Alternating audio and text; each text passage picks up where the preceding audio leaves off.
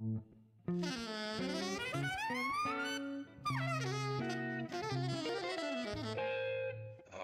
Jazz.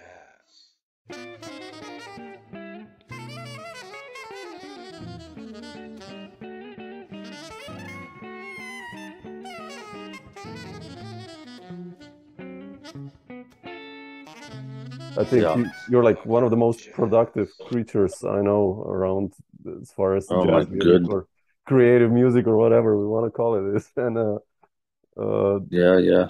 you know, where do you get all the, I'll start with a stupid question or maybe even not, but where do you get all this energy and creativity and where does this come from?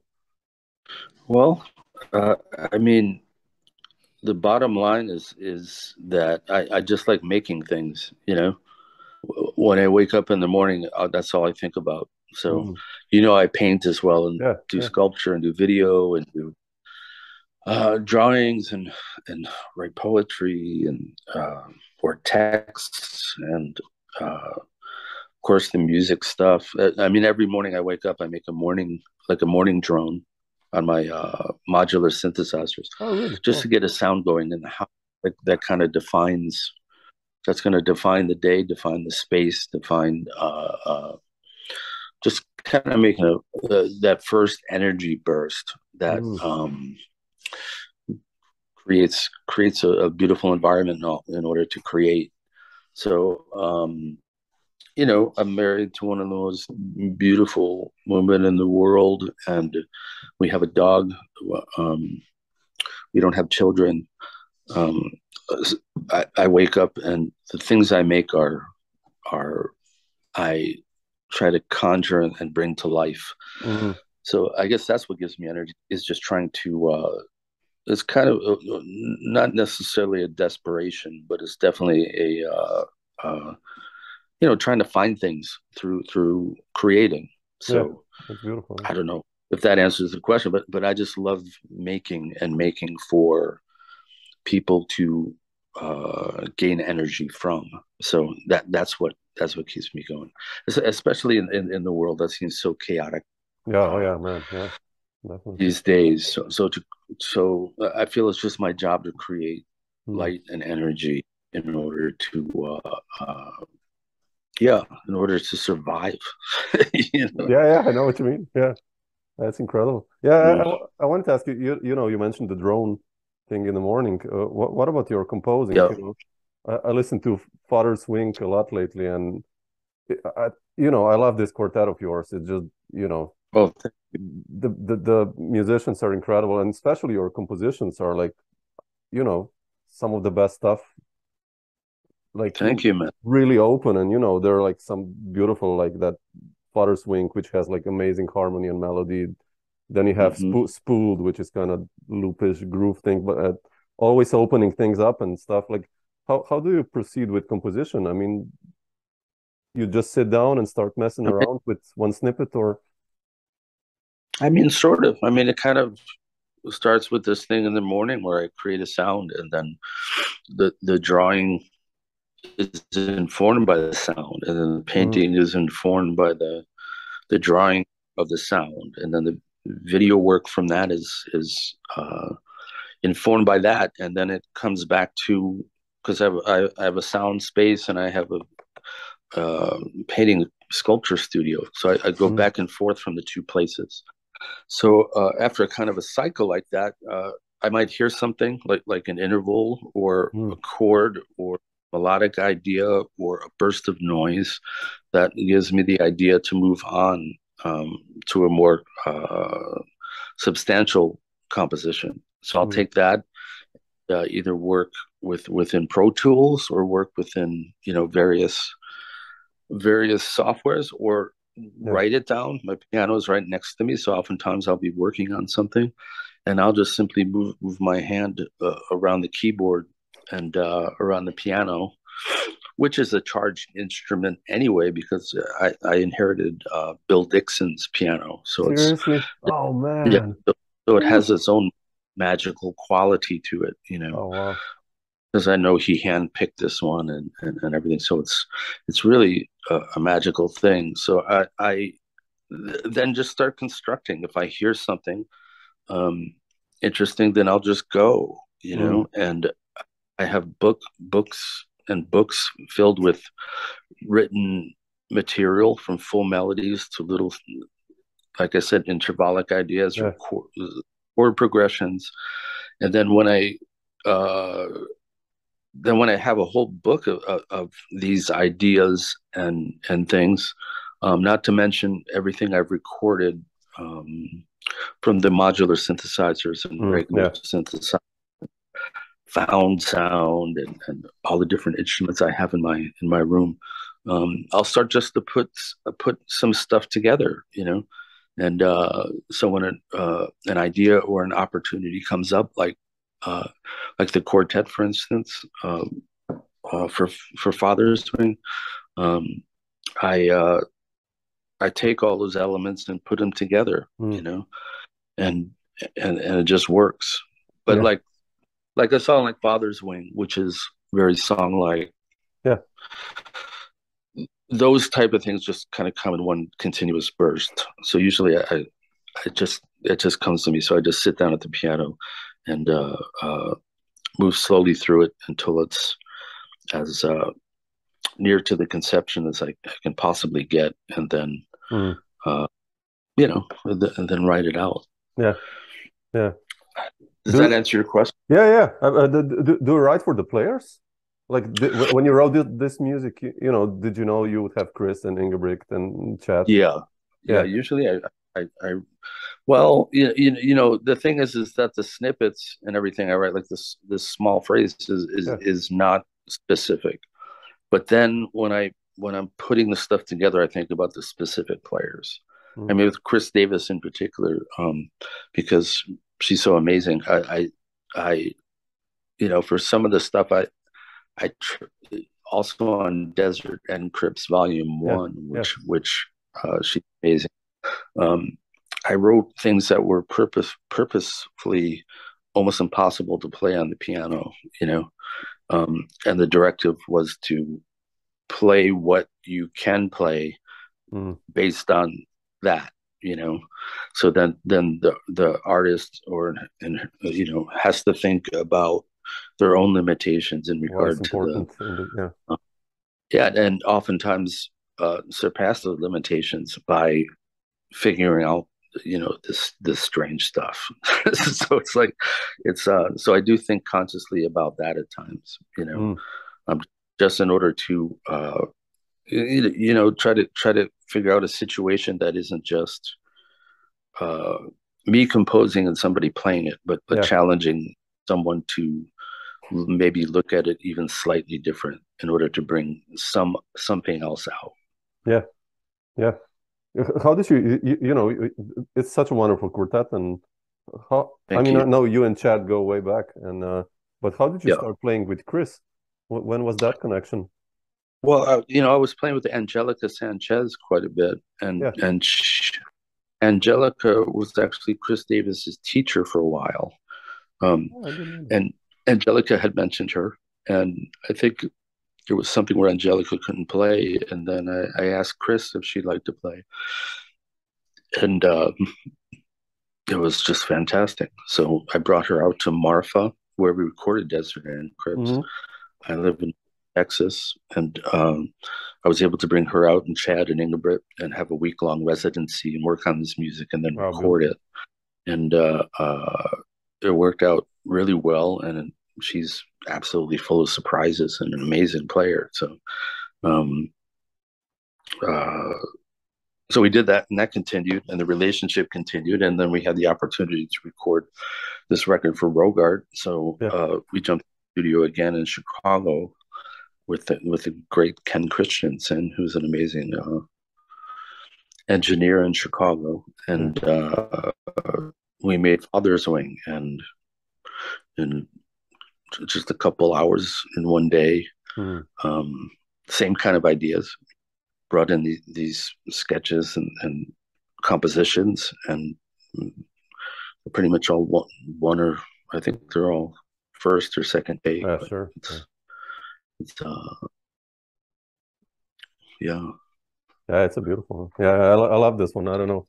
It's just like somehow the tunes you wrote and the playing, it's just, yeah, I don't know. I listened to it too many times. So Thank beautiful you. record. Yeah. Thank you. But I wanted to ask you, I've been following you for a long time, and but I wanted to ask you some questions, like, from the first records, which were kind of straight aheadish. Then something must have happened in your brain. I don't know what Yeah. was it, but like, if I go even further back, like, who were some of the guys? Obviously you probably did the Kenny Dorham, Lee Morgan, and all that jazz heritage, but like, when does the more free guys enter your scene, like Cornette and I guess, or Bill Dixon you mentioned, and Yeah. how was Well, I that mean, story? when I was, 15, 16 years old and I started buying jazz records, the first records I bought was Miles Davis, Bitches Brew, Hmm. Charlie Parker Live at Birdland, and Art Ensemble of Chicago Urban Bushmen, pretty much because I liked the record covers and Yeah. knew about some of the stuff, and everything sounded so incredibly different. I didn't understand why all of this music was called jazz, because it was completely weird, different music coming from all those different angles. And then in 1981, I saw Sun Ra play live at the Chicago Jazz Festival, Hmm. and I was 16, and it was just a cathartic situation. It blew me away. And soon after, I moved into the city because the only thing on my mind was I wanted to play jazz. So I moved into the city, and some of the first people I played with were really into more standard repertoire, and like Hmm. all the Blue Note records, all the Prestige records, all all that kind of stuff. So early Miles and Art Farmer and Yeah. Art Blakey, and Freddie I Hubbard, was I guess. Yeah. a fanatic, and I was a fanatic about all this stuff. So I learned all these Miles Davis early solos, and all of the, his Blue Note records were astonishing, both compositionally and Yeah. and melodically, and also Kenny Dorham. And I was a Lee Morgan freak. I loved Blue Mitchell, Chet Baker. Also listening to Clifford Brown and Dizzy and Fats Navarro, and pretty much the whole history of the stuff. Learned plenty of solos, and was really, I think because of circumstances, because of the people I met, then I started playing standards and blues, and transcribing Art Blakey 3-horn arrangements and things like that, and had groups that did that type of music, all the way up until, and this is the 80s. I moved into Chicago in 1983. So in 1983 to like 1992 or something, that's what I was doing. And then Jeff Parker came to town, and some other folks who were dealing with music a little more open, or what would be considered more improvised or creative music, like, whether it was Ornette Coleman or Paul Bley, or Sun Ra, Bill Dixon, all, things like this, Art Ensemble of Chicago, of course, and things like all that. And I started doing that again, but what really snapped was, I was hanging out with Art Farmer, who I had a few lessons with, and he wanted to hear what I was doing. So he actually heard those first 2 or 3 jazz records I made, because he wanted to hear that. So I gave them to him, and he said, "Come back tomorrow." And I came back the next day, and he said, "Listen, you play jazz just fine. You obviously know the language and all of that, but you can't do this music and just sound like other people." He said, "You really have to find your own voice." And then he went. One of the things he said that he did to try and find his own voice was to, he was talking about simple things, but also more complex things. But for him, he said he started doing things where he would start his solo on the absolute worst note possible in the chord, and work himself out of that, you know. And I thought, wow, that's incredible, because I'm thinking all these systems, and of course he was working within the that Lydian system thing too a little bit, but that was like, wow, that's why Art Farmer has this thing, and like this really kind of piquant, strange lines that come out of his horn that are just like mesmerizing. And but it was basically him also just saying, you have to find your own voice. You just can't. So I was feeling that way anyway, because I didn't want to just be some kind of imitator that can play the language and live in that. I was always composing. I was always thinking of different ways of doing things, but it was just happenstance that I was hanging out with Jeff Parker and some other people, and then I made a complete break with playing straight ahead jazz, and I just made an effort to open myself up through more just pure improvisation and strategies in order to open things up. Yeah. But a lot of that credit goes to my friend Jeff Parker, who really encouraged me to also move towards that way. And from, I don't know what the year, 1992 or so, I started the Chicago Underground, and just kept going, and even to this day, I'm like, I have the same attitude. I'm just still desperately or calmly, let's call it Zen desperate. I love that. That's a title. I'm stealing that one. Yeah, finding a way to open things up, and not only just musically, but also spiritually, and the reason why we're even in this universe. It's I always have those questions. So my way of trying to answer them and getting through that is not to just live in the mind, but actually make things. And that goes back to what you said, what you asked me before. That's why I make things. It's a spiritual quest as much as wanting to project light. Yeah, beautiful. Yeah. Well, you mentioned Chicago Underground, and I think this is one of the most creative ensembles the last 25 years or even longer.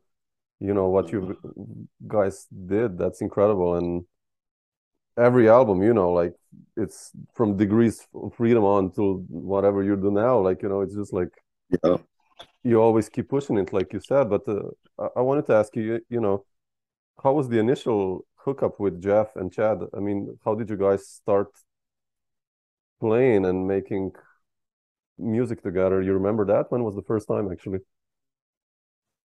Yeah, I mean, we started, we got together and played a little bit, and it felt really great.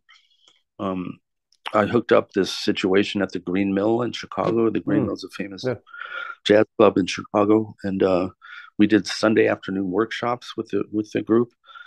So every Sunday we'd go in and try this new music that we're all writing and trying to make. We also played at this place called Logan Beach, which was a small coffee shop that we would play every week as well. We just set up scenarios that we could have these kind of open workshops without the pressure of having to be like a concert. They were called workshops for a reason, and anyone can come. Almost anyone can come and play too, but it pretty much ended up being myself and Jeff Parker and Chris Lopes, the great bass player. He was there for a while, and Sarah P. Smith, who was a trombone player that was there for a while, and people like Josh Abrams and people like Robert Barry from the Sun, Orchestra, and we just kept going and tried to develop this idea until like Delmark wanted a record of this, so we went in and recorded that first record, Playground, for them, and just kept going. And the way the Chicago Underground duo happened was that Jeff and a couple other players weren't available, and me and Chad just decided to play together, just the two of us, at this place called Lunar Cabaret, which was a really cool spot just down the street from where I was living in Chicago. We set up one snowy night, and that record just like burst out of us. We played all this stuff, and it just completely worked. And then because it worked like that, we released that one on Thrill Jockey, and that was the first Chicago Underground duo record. 12 Degrees of Freedom. Yeah, I love that one. So it's all pretty. It's all just a matter of just playing and trying things, and things that worked, we kept going. Things that didn't work, stop doing. So that's the simple answer, but that's the only. But did you immediately feel comfortable in this more open context? Since you played, like, let's say, more straight ahead jazz for a long time. I mean, pretty much. I mean, it's still a very similar language. You need to know that stuff, as far as I'm concerned. Oh, definitely. If you're going to call yourself a jazz musician, you absolutely need to know that stuff backwards and forwards. From my perspective, other people might argue that, but I'm saying if you want to call yourself a jazz musician, I mean, I don't call myself a jazz musician. I haven't for a long time. Creative music is better, but I just make things. So it's so between, so-called noise music that I make to songs with Emmett Kelly, to drone pieces, to sonic installations. I mean, it's all just sound to me now. But back in those days, it was, I basically stopped worrying about what. Well, I also stopped. I transcribed plenty of Miles and Clifford Brown and Blue Mitchell solos, and learned them and did the best I could within that area. And I mean, nothing is better or worse. It's just what you're interested in. If you're interested in playing, Bye Bye Blackbird your whole life, and then finding new interesting ways to do that, there's nothing wrong with that. It's just that I didn't want to do that. I wanted to find something, and I'm still trying to find something completely different, just to blow it open, man. And for me, that seemingly has to do more with intervals and dynamics and textures, things like that. It has to do more with, like, high and low, and color and feeling and breathing, and silence. I don't know. It's makes sense. What about your Chicago Underground duo with Chad? And you guys been playing together for what, 25 years or longer, actually? Might even be longer. I first played with Chad when he was, like, I think he was 15 or something, or 16. Okay. I don't know how old he was, but we ended up playing a little trio gig with the great Chicago bassist Dennis Carroll. Oh yeah. When oh man, a really long time ago, and that was actually the first time we played. Then years later, we had hooked up with the Chicago Underground when that took off. But we have a really long relationship, and he's on a lot of the records. And he's finally getting the attention deserved to him for years, because I always felt he didn't get enough attention. But me too. He's one of the greats, man. So it's like, just such an incredibly dynamic but controlled swing and groove and tempo, and he's an amazing composer as well. So he's really a special human. Yeah. Like, I wanted to ask you, like, how do you keep there were groups like Oregon or Modern Jazz Quartet or some other groups, when players play together for 30 years or longer. And how do you still keep a spark in a musical relationship like that? And does when you play with a person with same people through a long period, do they still surprise you? I mean, yeah, absolutely. I mean, because there's evolution. These are people that want to evolve, So, I mean, the evolution of jazz playing, and even like Jeff Parker and the people that I surround myself with are seekers, They're constantly doing new and interesting stuff themselves.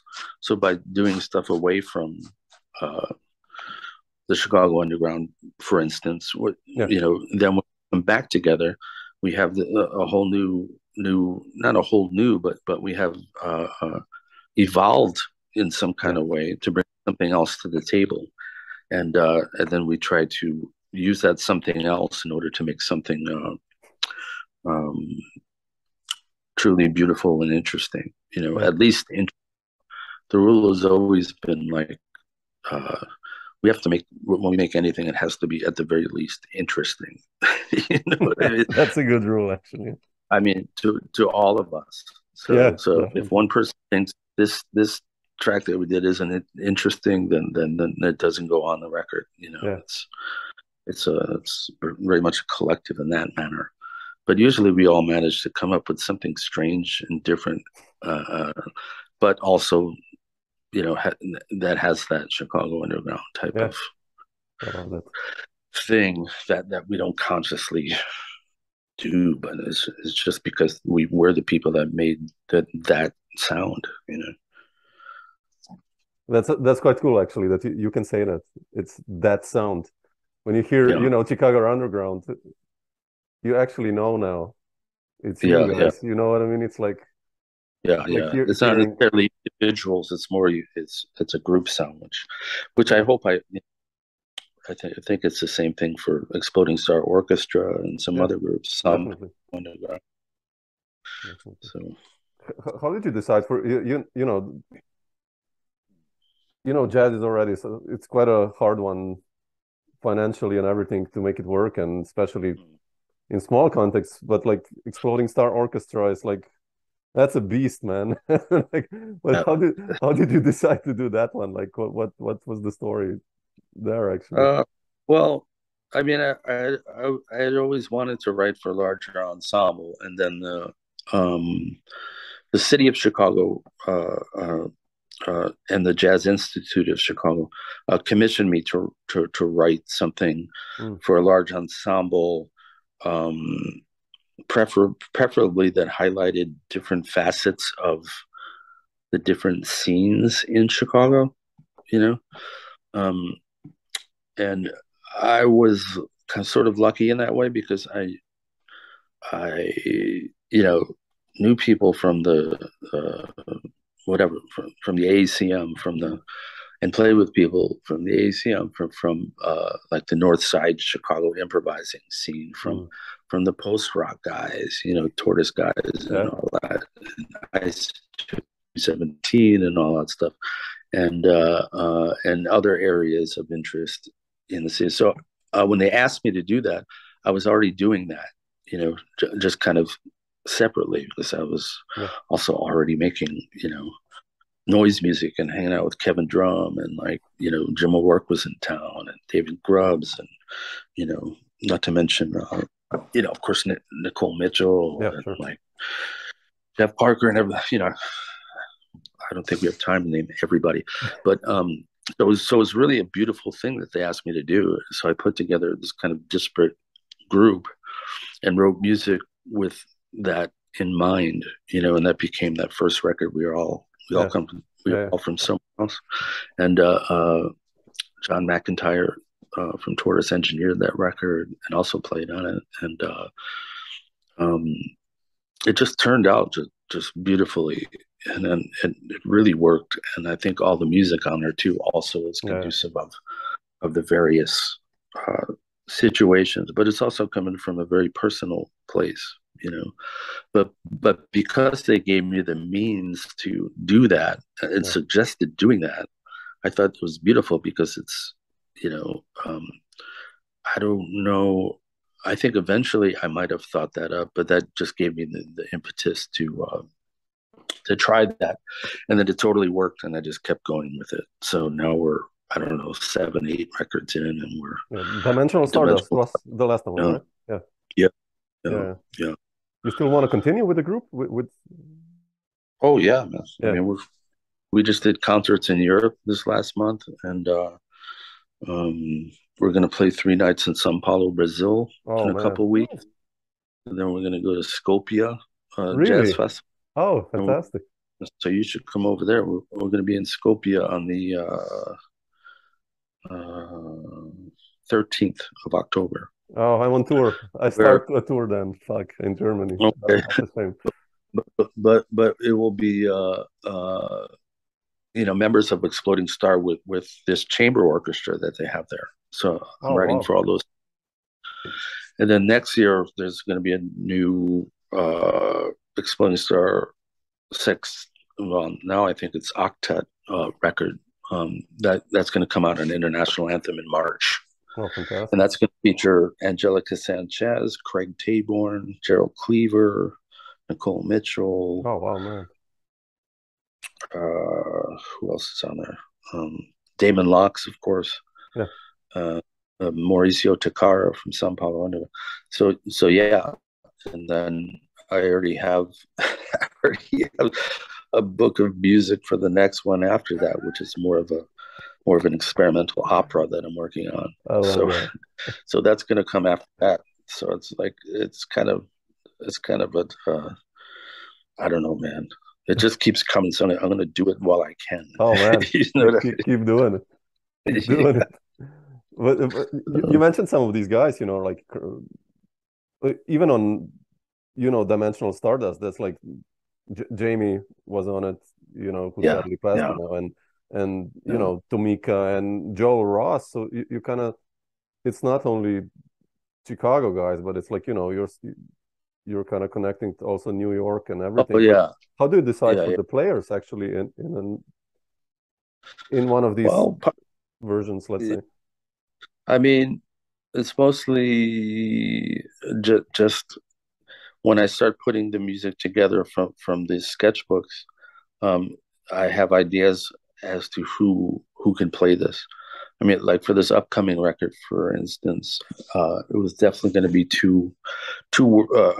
someone on that doubled Wurlitzer and synthesizer, and I knew Angelica could do that, and then I thought of Craig Taborn because we had done something a long time ago, but we've been in touch for a while. So Craig decided he would do it. So and then depending on the melodic structure of things that work best for guitars. So of course Jeff Parker's playing the guitar parts, and Nicole Mitchell. Of course, I just hear the instrumentation in my head, then I try to get those players. If I'm not able to get those players, then it changes some, especially with live music. So because oftentimes these players are so incredibly busy with their own projects as well that it's impossible to do everything. So for instance, the shows in Sao Paulo that we're going to do the first week of October is going to feature James Brandon Lewis and oh really? Oh man! And Luke Stewart's going to play bass, and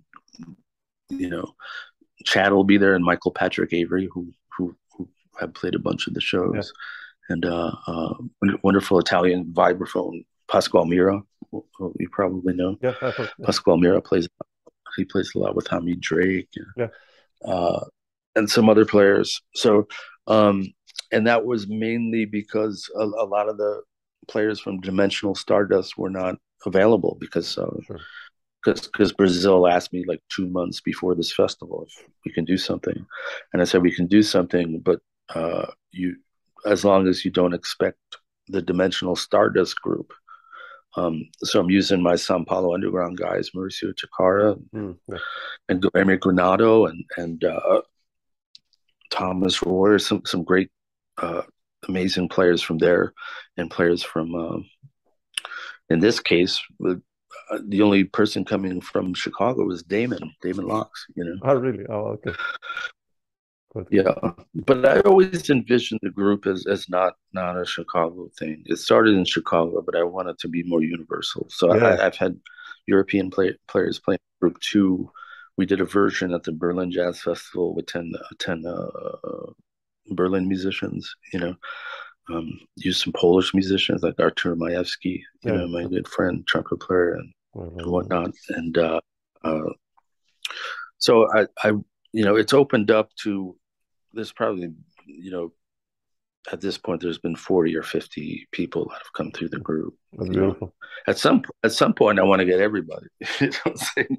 Do like a super blowout of everyone that's played with the group, and, you know, get 50 of us on stage and see what can happen. You know? The Big Bang Orchestra or something, like super. Yeah. That's fantastic. Rob, can we just get you in there, man. Oh man, that would be such an honor. Rob, you know, like with the Exploding Star Orchestra, you basically got to play with some of your heroes like Bill Dixon and Roscoe and a bunch of other guys. Like, how did that happen? You know, and how was it with those guys? You know, those are my heroes. You know, and like. Yeah. I've just basically asked them, but it was more, you know, I guess it's a trust thing. It seems like with Bill, we had done a workshop together at the Guelph Jazz Festival in Canada, and that was our first meeting. So I was scared to death. I didn't even know why they were asking me to do a workshop with Bill. You know, I was like, I'll sit in the audience. You know, they're like, no. Please, he said it's cool. He wants to do it with you. So I was like, okay. You know, the director of the festival said he said he knows your music and blah blah blah. I was like, you guys are crazy, you know. So I showed up at the workshop and he had already started, you know, and there were a lot of people there. So I was like, okay, this is great because he's not going to even notice. He's just going to keep going. I'm going to sit in the audience, and then I'm not even going to like go up there. And then 5 minutes later, he stops and he looks up and he's like, "Is Rob Mazurek in the audience?" And I was like, "Oh shit!" So I said, "Yeah." He said, "Come up here. You're supposed to be up here. Why are you sitting in the audience?" And I'm like, "Oh, well, I didn't want to disturb what was happening." And he was like, "Oh, okay." So, you know, it was myself, and then there was a drummer and 2 other trumpet players and a saxophone player or something. So he continues to talk, and he was like, "Okay, so let's do this." And he tells the saxophone player something to do, and he tells the trumpet players, then he tells the drummers. Then he looks at me, and I'm just like, this is insane, you know? And he looked at me, and he was like, "Rob, I know you know what you're doing. So let's just, me and you will be together on, you know, within the realm of we know what we're doing." You know, wow, that's like, so cool. No, I'm like, no, I have no idea what I'm doing. I didn't say that. So that's how we met. And then an hour later, we're having lunch with him and his partner Sharon, who's amazing. And we just hit it off really beautifully. And then he invited me to his house in Vermont a couple months after that. And then I ended up staying like a month. Just at me and my wife stayed at just a cabin in the Vermont woods, and I would go to his house every day, you know, for a month, and it was incredible. So finally, I said, "Bill, are you interested in playing and recording with my Exploding Star Orchestra?" He was like, "Absolutely, let's do it." So that's how that started. With Roscoe, it was, you know, I didn't, of course, I knew his music for years and I had met him a bunch of times, but finally I just simply called him up. I said, "Roscoe, I love you and your music and everything. Would you consider playing with the Exploding Star Orchestra?" And he was like, "Yeah, I've heard some of this, and yeah, I would love to do it." And he was cool. Same thing with Fred Anderson. Oh yeah, it was really the same thing with Pharoah Sanders with you know, the underground and stuff. He was super nice and open, and like he was like, let's do it, you know. So and with Roscoe was, you know, he came to the first rehearsal before the show. I think that was also in Berlin some years ago, because we did multiple shows with both of them. There's the one recording on Rogart with Roscoe on it, and the one recording with Bill Dixon on Thrill Jack. But we probably, I think we did 5 or 6 concerts each with both of them. And but the very first time with Roscoe, it was, you know, I was obviously nervous because I'm like, man. what am I going to tell Roscoe what to play? This is insanity, you know. And but what was funny about it is that he sensed that immediately, and was like, he just looked at me and he was like, Rob, I can tell you're a little nervous, but I'm a musician just like you. Just tell me what you want me to do, you know. And that totally got rid of all of my anxiety. And I just said, okay, can you please play between these sections and blah blah blah, and think of this while this is happening. And then it was off to the races. And then there was no more nervousness and no more.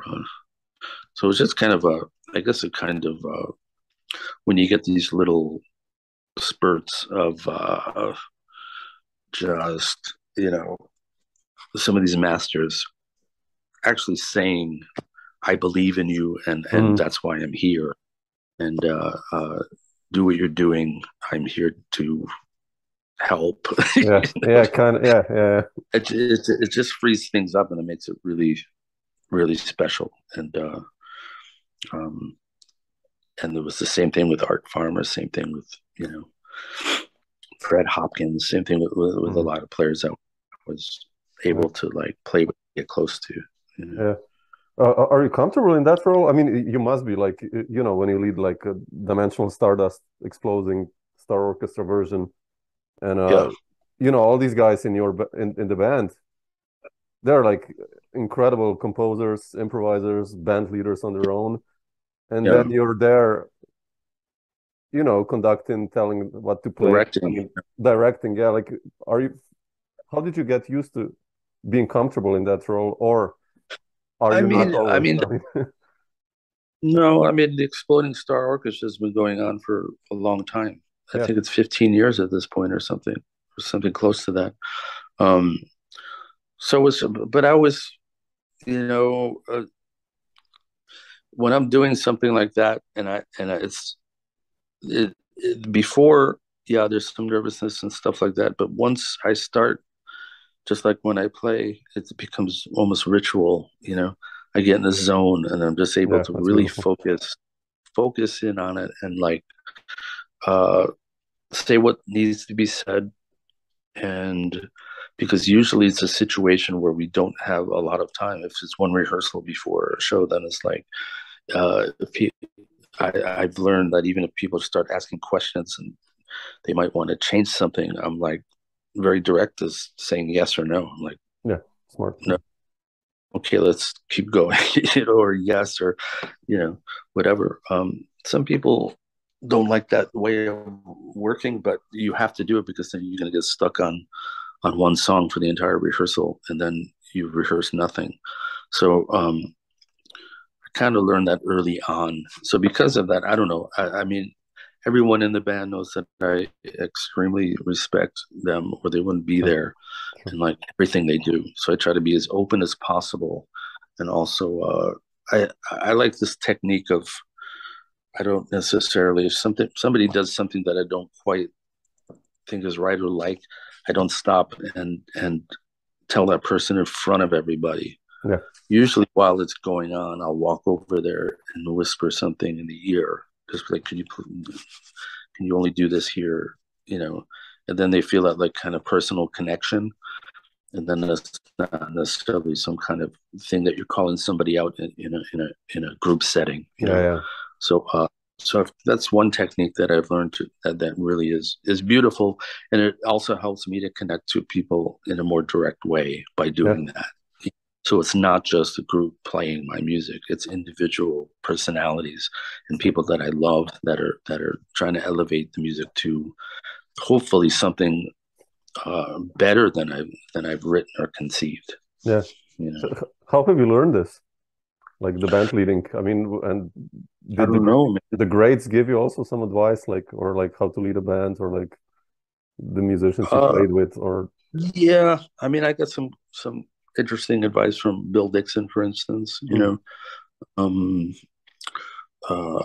just about mostly just being confident is a confidence thing.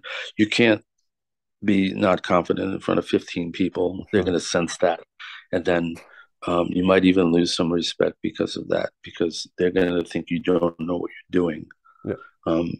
But it's mostly stuff I learned from just trial and error. You know, at one point, because I used to see people directing a group, for instance, and somebody would say something like, I don't understand this part. Can you explain it to me? And it was evident that the leader didn't know his or her own music. You know what I'm saying? Yeah, that's shitty. Yeah, okay. And sometimes people write impossible stuff and they don't even know what they're writing. It's like, what? So I learned very early on. I learned all the parts of everybody. You know what I'm saying? So if someone says, "What's up with this? Can you play with?" There was a classic thing that happened early on in the group. You know, with the first record, with the "We're All From Somewhere Else" record, where Nikki Mitchell, there was a very tricky passage in one of the songs that was in unison with me, and I was directing it, so she was playing it alone. And she was like, Rob, can you play this passage with me? I'm not quite sure if I'm, you know, and so I counted off. I picked up the trumpet and played it exactly what it was with her. And then she looked kind of stunned and surprised a little bit. And then it clicked to me. It was like, oh, she's checking me to see if I know my own music. Testing. And I said, do you want to play it again? And she was like, yeah, let's play it one more time. And then I counted and played it one more time perfectly with her. And then she was like, oh, okay, thank you. And I was just like, okay, let's move on. You know, it was like, but that's the first time that someone had, which I was lucky because it was during the very early stages of the group. Yeah. That it was like, oh, okay, you know, put a star after that. Know, just like I did, know all your music all the time. In case someone calls you out, you just nail it, and then you get a little more respect because they know that you know what's going on. You know, yeah, so important. So, but that was like a trial and error thing. You know, it wasn't. No one told me that, but I just saw that, and I was like, okay, because if I wasn't able to play that, that would have been very embarrassing. Oh yeah, you know? Sure. That's beautiful. Yeah, so, that's beautiful. Yeah, it's just to learn all the time these things. Yeah, I love asking these questions. You know, being put in a role of a band leader, it's always quite stressful, especially you know, you get musicians you really admire or you know respect, and then you're like, well, can we like I find myself sometimes in these situations that I'm like, man, I would love to listen to you just play, but you know, I guess I should jump in now or something, you know. But, do you have a large ensemble as well? Yeah, I did some larger, like 12-piece, and I did some with string orchestras and nice. Classical, and that was funny because you know the classical musicians. It's a whole other thing. It's a whole other thing. It was really tricky music, like lots of odd meters and improvised sections also. And then I was just like, yeah, guys, you know, this is just an improvised section. You just play free there. All of them were like, what do you mean? Like, you know, what is this? Like, okay. Then I had to write down phrases. Yeah. And but yeah. But it's funny. Yeah. I love that moment. Live and learn. Yeah, all the time. But yeah, I wanted to ask you, like, you know, you're coming to Europe in October, you said, to Skopje. What about the future projects? Like, you know, you mentioned you have like 2 Exploding Stars kind of ready and an opera. And what else do you still have like planned for the next couple of months regarding touring also? And I'll do an installation in Tenerife. really? Canary Oh, Islands. There's a beautiful festival there called Karaxen Festival, oh, and I've been going there for years for my friends. So they want me for this experimental opera. It's an experimental opera and also an installation. So I've been making these giant screen sculptures oh, fantastic. that get projected on, and the projections are controlled by sound. Oh, wow, beautiful. So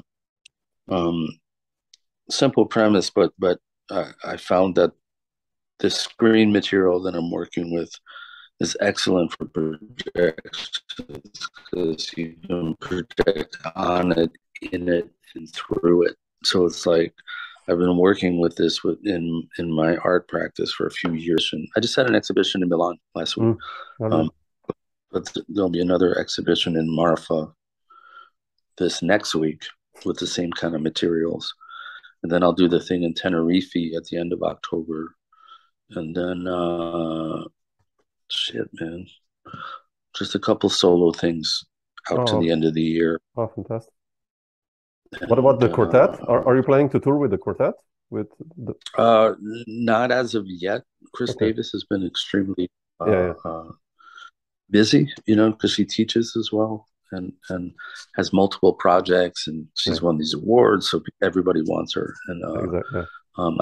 I keep asking her, every now and then to see if she can do something, and she's up for anything if she's available, Oh, but it sure. hasn't been. Um, I haven't really planned next year so much, although I'm forgetting stuff because I know I have this stuff in. I mean, there'll be the record release party for the new Exploding Star record in March, where That's, we're going to do the concert at the Adler Planetarium at a planetarium in oh, Chicago, beautiful. and we're going to project on the dome ceiling, so it should be pretty interesting. Yeah, fantastic.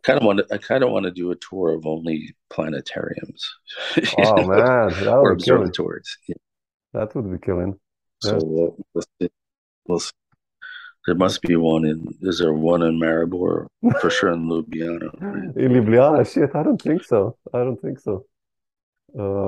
There's got, Yeah, it would be cool. That's a good idea, actually. Yeah, yeah, yeah, yeah. yeah, yeah. Cool. Great, cool, Rob. And I'll leave you a nice Florida afternoon Sunday now. So, Okay, man. Thank but you, man. thanks for sharing some of the thoughts. I really appreciate it, taking the time. Yeah, well, it's a pleasure to talk to you, and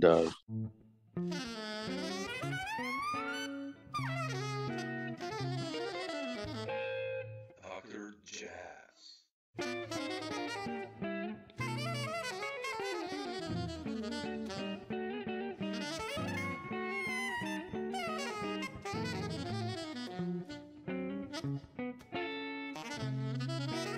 Dr. Jazz.